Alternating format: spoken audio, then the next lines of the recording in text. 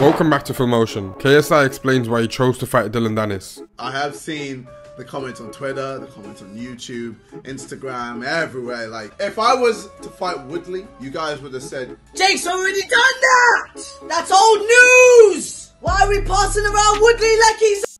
Woodley hasn't won a fight since 2018! He's trash! No one wants to see that! alright, let me fight Joe Fournier then. No, we don't want Joe Fournier! I don't care if he's 9-0! Have you seen the people he fights? They're trash cans! His boxing record is fake! Also, he's inactive! We want an active fighter for you to fight!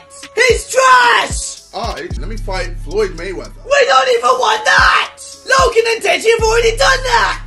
Besides, Mayweather is old as...